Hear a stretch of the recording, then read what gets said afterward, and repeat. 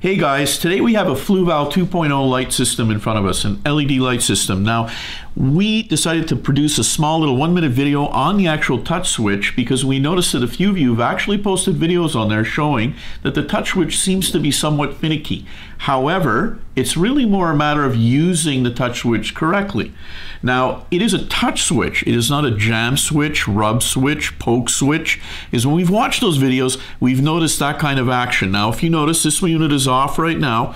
To turn it on, just a complete contact with a pat of my finger, touch it and release, and it's on. Now, if I wanted to increase the light, I'm just pressing very slightly, not much pressure, and the light increases. So I'm going to increase. Now, if I want to dim it, take your finger off, put it definitively back on, just hold it there, and the unit dims right down.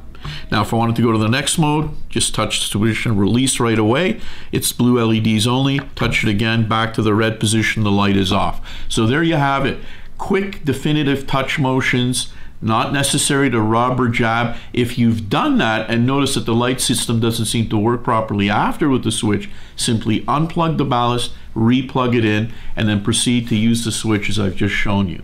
Thanks a lot for watching. Any questions you got on it, please contact us at fluvalaquatics.com.